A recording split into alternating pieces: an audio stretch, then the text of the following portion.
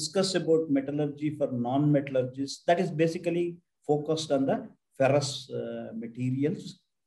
Basically, what is metallurgy?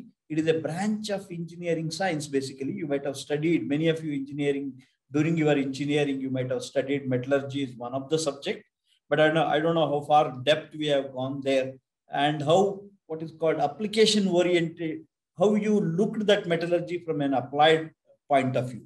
I don't know. That's very difficult during the student's life. When you joined an industry, we understand the importance of the metallurgy. All the metals in the earth crust will be available in an oxide form. If it is an iron, iron oxide, aluminium is aluminium oxide, copper is copper oxide. All of them are in the oxide forms in the earth crust. It's a full, earth is full of material everywhere, correct? Yes. We have to take it out, that material, convert into what the way we want. Agreed? Yes. You get 4340 steel. Somebody should bring it to that form. We have an iron oxide, Fe3O4 in the earth crust.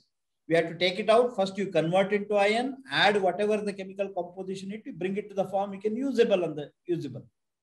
That portion is called chemical metallurgy. Basically, take out from the ore, earth crust, you take the iron ore or the copper ore, right? Do the smelting of that, convert into pure copper, pure iron first, then add an alloying element, make an alloy out of it. This particular portion, taking out the metal from the earth crust, convert into an usable form, right? That is what is called as the chemical metallurgy, what all we are talking about, right? This is only to get the basic material to us.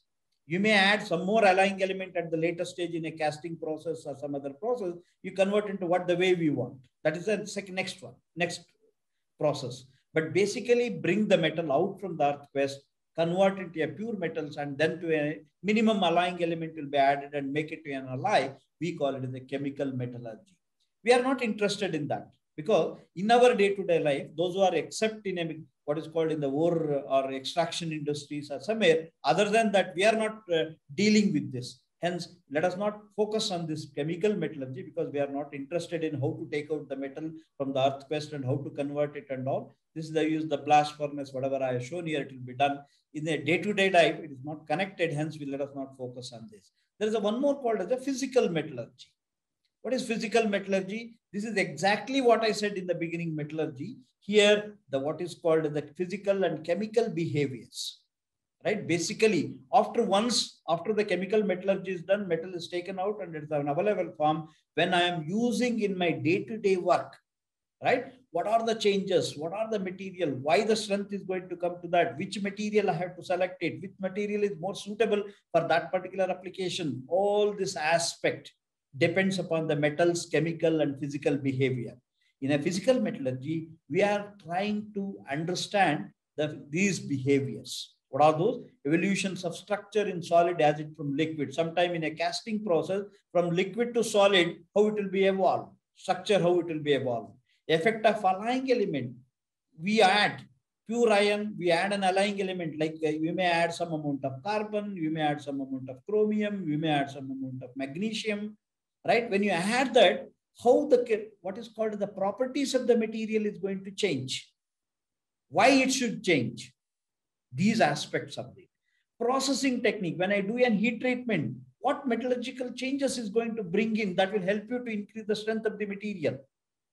When I do the heat treatment, all of us know, we do a hardening and tempering, right, to get a higher, better strength in the material. How it is being done? What are the changes is going to happen inside when I do a heat treatment process?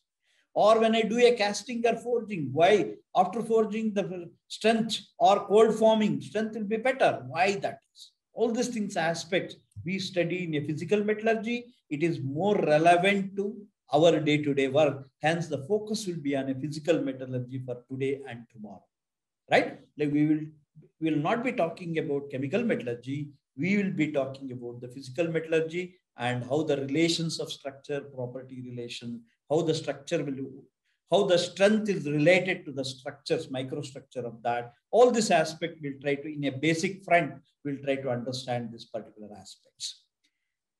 To understand what is called the materials performance, we need to understand this is called the material science tetrahedron. This is a very, very important one. Let us make it very simple to understand this. Okay, let us take, I will use the someone. Let us say this is a shaft,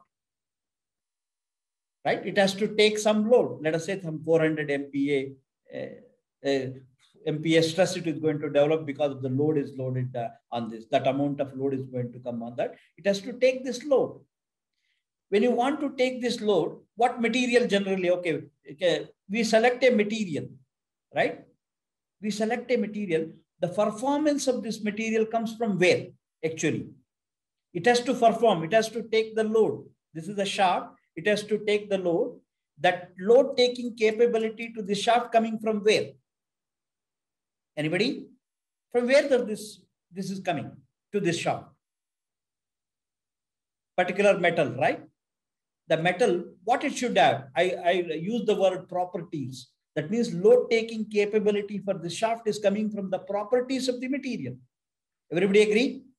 Properties of the material depends, because copper alloys may have a different properties, steel may have a different properties, cast iron may have a different properties, aluminium will have the different property. If it is a shaft, I may not use the copper shaft because that it doesn't have the properties to take the load, copper.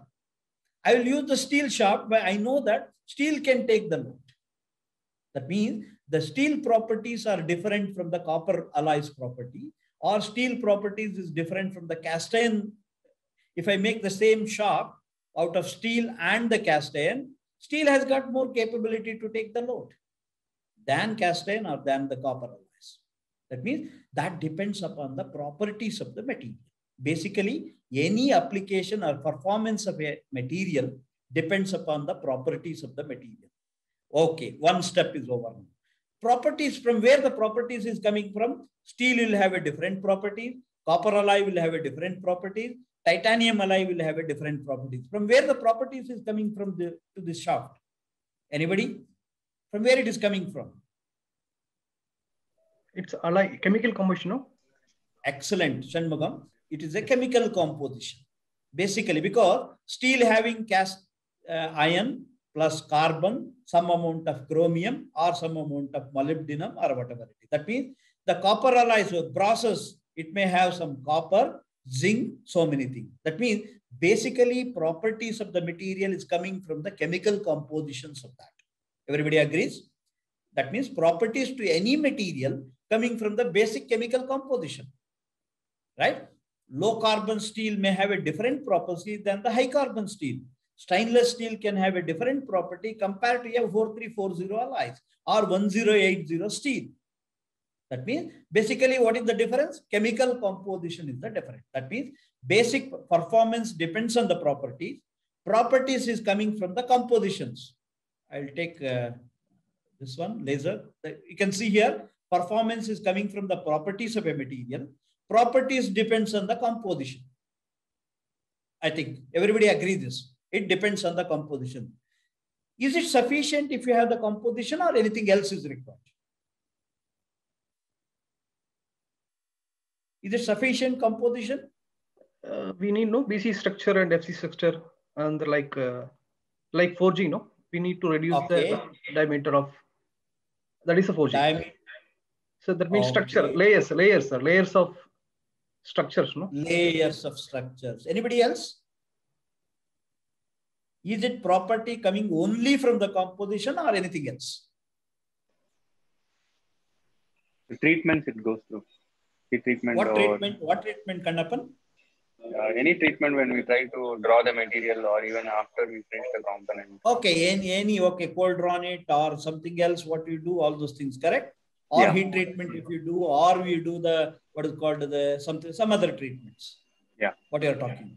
That also, what that does, okay, you do if you do the treatment, what is that changes is going to bring in a material? The microstructure. Yes, excellent. Very good, Mr. Jose. Yeah, it's a microstructure, right? I'll give an example. I produce this is the same shaft. I'll take the same example of a shaft. Shaft is produced in a casting route. Let us say some steel, 1080 steel or something. It is having strength of, let us say, about 300 MPa. Now I have made a shaft in a casting route made out of a steel. It is having a strength of 300 MPa. Now this shaft, I will heat treat it. I will heat treat this. I'll do hardening and tempering heat treatment. After the hardening and tempering heat treatment specific cycle, I found that the shaft material strength is increased to 600 MPa. Have I changed the chemical composition in this? In the heat treatment, have I changed the chemical composition? No. Everybody agree it will not even melt it. It will not goes up to the melting temperature at all in a heat treatment. Many of you know in heat treatment process. Then what else has changed in this? So that the 300 MPa has become 600 MPa. Yeah, it's a structure that is a cement, austenite to cementite or mortacite. Yeah, some microstructure. Let us not use the word, all those things. Now we'll come to that later. Some microstructure changes has taken place in the heat treatment. Heat treatment is basically a process. It's alter the microstructure. Agreed? Yes. That means by altering the microstructure, also I can get a properties of a material. It is not just a composition. It is also required in the structure, microstructure. Composition and microstructure plays an important role in deciding the properties of the material. Both are very, very important. That's why you might have seen on a drawing sheet, there is a chemical composition, what type of heat treatment or some other process need to be followed. That will alter the microstructure of the particular materials. That means to get a right properties, composition, not only composition is the one thing, it gives some properties. If you want to enhance the properties, you may have to alter the microstructure. Both composition and microstructure play an important role in deciding the properties of the material. How I alter the microstructure? By heat treatment process or some other processes and all those things. Hence, process also plays a very, very important role in altering the microstructure. Hence, all these three things are important to deciding the properties, thereby deciding the performance of the material. If you want to have a right performance material, you should have the right property that is coming from composition, microstructure, and the right processing. Hence, all the three are very, very important one to get the right properties in the material. That will give you a right performance of the material. Hence, this all we can see. That's why it is called as the tetrahedron. We cannot go we cannot select just a material composition, particular material, yes, use it. No. We also need to decide what type of heat treatment to be carried or what type of another case hardening to be done or what type of cold forming to be done or something else. All these things you need to decide. That is a second step decision is to alter the microstructure to get a right properties in the material.